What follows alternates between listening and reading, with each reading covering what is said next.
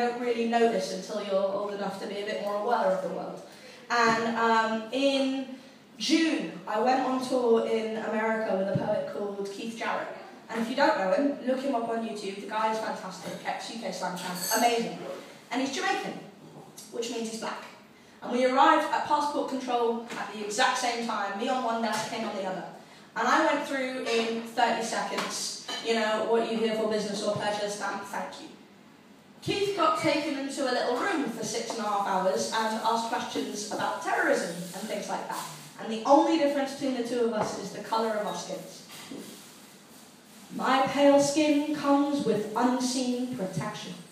If race was sold by car salesmen, white would be a factory standard presetting for extra safety.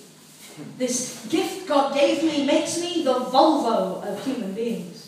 But the cotton-swaddled auto-coddling afforded by paler pigmenting goes unnoticed by those who never had to pick cotton in the first place. I am graced with the privilege of this white face, firmly placing me as perpetrator, never victim, of racism. Melanin-free skin gives me easy living in every one of this planet's cities.